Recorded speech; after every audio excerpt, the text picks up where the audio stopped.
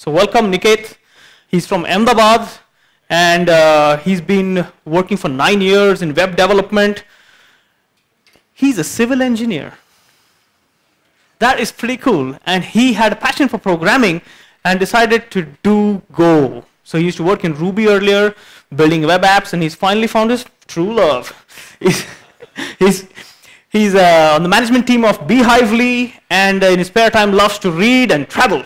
Over to you, Niket. Just a second. There is nothing on.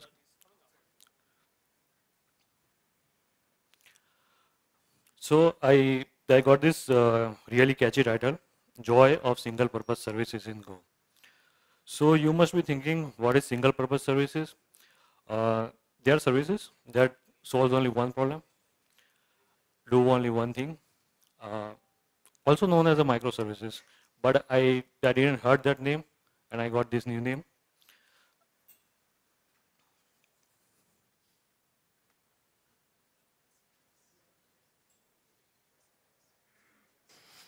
All right, we always do this intentionally to scare people.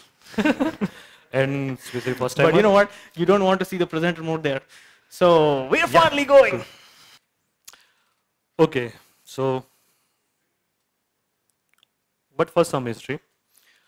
I'm working on this Ruby application since past few years, and it is called Beehively, same as our company name. It has a lot of features for schools. It's a school management software, and since it has a lot of feature, it is a huge code base, and it was a single code base, single application until 2013. It is built in a Ruby, so I have few words to say about Ruby. And Matt's, Ruby's creator, said about Ruby, and this perfectly matches my sentiment. Ruby is simple in appearance, but is very complex inside, just like our human body. Ruby is complex, and when you are building a complex, large stuff with a complex tool, you double your complexity. This is some Ruby code I show to people I interview, and just for fun. Uh, this is what you can do with the Ruby. It is very powerful, and with power comes responsibility, and you also have to trust a lot of colleague programmers, library authors. Basically, everyone contribute to your application directly or indirectly, and there are a lot of ways to overcome that part. But still,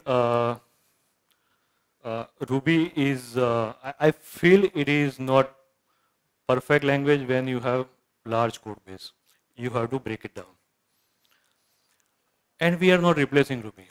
Ruby and Ruby-based frameworks are still very productive tools, and we have this huge code base in the Ruby. So, yeah, it doesn't make sense. This talk is about how Go-based services improved our application. Why microservices, and why microservices in Go makes most sense. People generally say that use base tool for the job, and that applies to programming language as well. When you say programming language is not just the language. It is standard library, tools, culture, and that is the difference between Ruby and Go. We had some major issues with our Ruby application. This is not general statement. We consume a lot of memory mostly because of we done it badly, and we also had these speed issues, partly related to memory consumption and many other things. So our approach was to do UX workarounds and buy the bigger boxes. It worked until some point. We also had these general Ruby related problems. Probably you might also have. Ruby concurrency model revolves around multiple processes, And with our memory consumption, multiple processes is a very costly way to do concurrency. And there is this culture issue as well. In Ruby, people generally ap- move fast, but they want in the project, frameworks get merged, and you have to deal with those things. They are fine. They are fine when you are uh, uh, starting a new product and you want to move fast, it matches with your speed. But when you have a mature product, it is actually, you feel like you are catching up. We also created a new problem ourselves. When I started to work on this product full time, uh, at that point we thought we have this code base that we want to improve. We want to improve our technology stack, and so we started from scratch, and that was a huge mistake. After some month of work, we realized that we cannot ask our customer to use this new platform which has a less features. Basecamp can do it. We thought we might do it. We migrate people, but didn't make any business sense. So we got this new system which has a better UI and better code, but we cannot put that in a production. So decision time. We wanted better UX options. We wanted to improve our code base, reduce memory problems, reduce cost if it is possible, and most importantly, bring new version of Behaviour on par with our old system, feature-wise. Solution was microservices. It wasn't very clear at that time. At that time, it was hard to see this as a solution. It worked out very well. We are on our way to solve all those problems. Microservices is probably nothing new, just a fancy name. Uh, it is old Unix motto: do one thing, do it well, and when you have those little things, you combine them with the pipe and build your custom solution. With microservices, pipe is probably any standard, HTTP, REST, Redis. It can be anything that your application and services agree to use. We had these three problems. I come up with the three services, and we are going to see those. First feature was PDF reports. Our PDF reports were mainly gradebook reports, and when you have this classroom of 20, 30 people, we wanted to generate those group reports, and it was largely sequential because doing concurrent thing in a Ruby and especially handling that synchronization, getting correct status was very hard. So we choose to do it simple way. I always do things simple way. Another was the speed issue. So when I went to this talk in San Francisco Go meetup, that Dev Cheney presented Juju, Andrew presented his note. I got interested in Go, and I wanted to try out. This was the perfect thing for to start with that. It was a very small feature, but I thought I can improve this feature with Go. PDF service was just a proxy. It gets the request from browser directly, and based on that request, it generates multiple requests, and those multiple requests goes to Ruby boxes, and Ruby boxes deliver HTML. This PDF service will render those HTML into individual PDF, and when it is completed, it generates a single PDF by combining those PDF. This was a very simple idea, and it worked out extremely well. We didn't need to change anything in the Ruby code. We were using same actions, same HTML was generated. This was the API. In microservices, API is very important. Uh, API is contract between your application and your service. Even if you are using this in-house, but you have to serious about the API. And I try to be as general as possible. A PF service doesn't assume anything about the main main application. It can be put on front of any application and still it will work. It takes multiple paths, format, the orientation, the output file name, email, and a callback.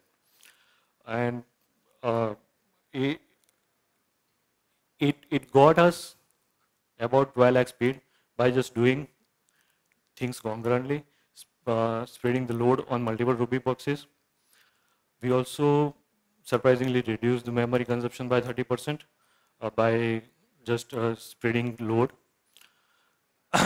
And we got accurate status tracking now. When Go can track current progress very well, what is happening right now, and show that in a percentage uh, to to the browser. My product manager's comment was, this is the first percentage that he saw that works when thing is progressing. Second service was alert service. This was the perfect use case for a Go, and this is where what I thought to use Go first, but then I did a smaller thing first.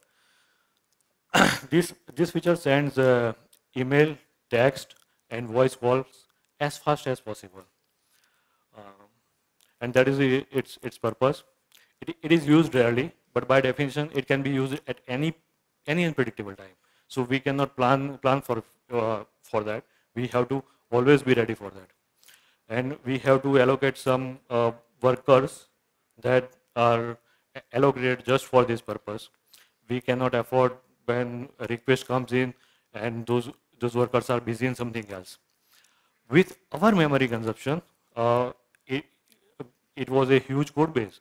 So it running one worker was costing around 400 MB, and say that I want to run 30 workers, it's a 12 GB of memory consumption just for this single feature. So and again, tracking the real-time progress was very hard. Then I done with coding. I tested it, and I found that calculations are now very fast. Only part slow was fetching data from the Ruby application, and so I avoided caching calculations and just cached this source data. So uh, by that way we reduce the invalidations. Previously it was that anything change we need to throw a lot of cache stuff, and now it is more granular.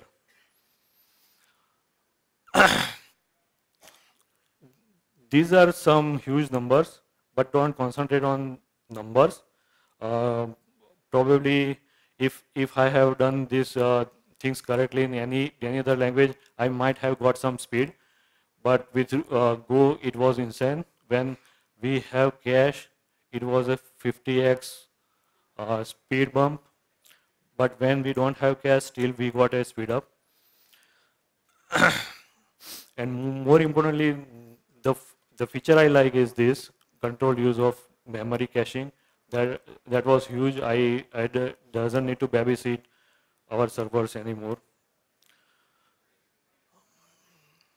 For the UI part, I first went with AngularJS, and uh, proof of concept worked with AngularJS, and then when I put with the production data, I found that it was very slow, and I didn't know AngularJS very well. So again, I choose the right tool. I went with the React.js.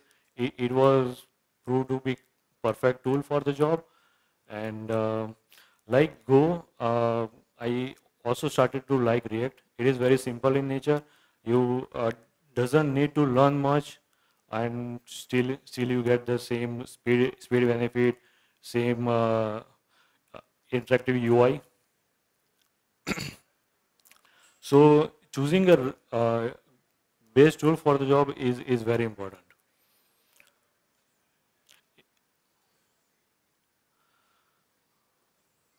We used Nginx as a router that will decide where to send the request. It can be main application or the services, and we use Passenger for Ruby side. So Nginx was the perfect choice for that.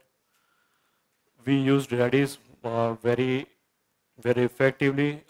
Go-based services doesn't talk to database directly. Redis is the glue. And Go applications either treat Ruby application as a proxy upstream or just API client. It Go services doesn't assume anything about which application is using them. This was the huge feature for me of Go, and this was the half of the reason why I choose Go instead of a familiar language to do these microservices. When I thought to go this services based architecture, I I thought like Niket, you have this one problem, and now you are splitting up into multiple problems. So I choose something that uh, just works for these microservices. And here is the proof. In December, Amazon introduced this code deploy, and code deploy was kind of perfect for us. So we thought to move our deployment system and based on this. And when I started to convert my applications, it took just a couple of hours for first Ruby service, and then copied the process for the other services. Ruby application. I know Ruby since long, but with Ruby it took me 4 days with several failed attempts, and Ruby made me understand this code deploy in detail. With Go, I didn't need to understand how it works.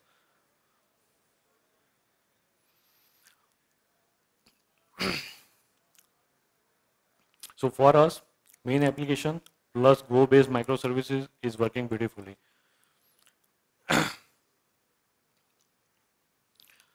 And we are moving to Go from Ruby? No, we are not moving. We are just adding Go where it makes sense. Simple deployments. This is again huge. I don't know, but I feel very comfortable with the Go-based application. I put my first application in the production, and it just worked. It never happened with me, so I'm very happy with that choice. There are some caveats. Not going with the Go, but going with the microservices based thing that you need to consider. It might increase complexity in your development setup. Use Vagrant or something like that, but it will increase complexity compared to just a single application. So development side gets a bit complicated. Second problem is authentication. Authentication, either you do some tricks and just ever the putting authentication code in every services and every application, but it largely depends on your application, what you're doing. So I don't have any opinion on that. Basically, use Go today. You doesn't need to move to Go. So yeah, last slide. Thank you.